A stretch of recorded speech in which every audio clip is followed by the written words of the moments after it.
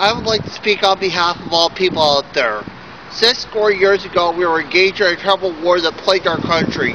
Now evil things and worse things have happened since the terrible day the towers fell and since the attacks in New York and Washington, D.C.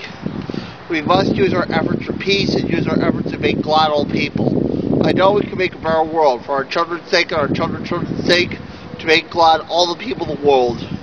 Let us be happiness and put down your sword and offer a cup of love. And let this nation rise up against tyranny and make glad all people. Let there be peace and happiness in this nation, America, my country, 'tis of thee, sweet land of liberty. Rise and make glad all people. Let us have a clean earth and let nothing matter me. Let us use our efforts for peace and let us help us be people. Let us do what's right and treat people fair and live life like proper people should. We must be peaceful. Everywhere around the world, they're coming to America. Every time the flag is furled, they're coming to America. Let us be peaceful. I hope that all the children will have a world of peace. Let entertain, amaze, inspire. Never lose your sense of what it's like to start as a young child. Never lose your sense of wonder and discovery. Let us be peaceful. I hope that all children will not be judged by others who have great capacity with content in their character. I hope that all people will be peaceful and joy and innocence prevail.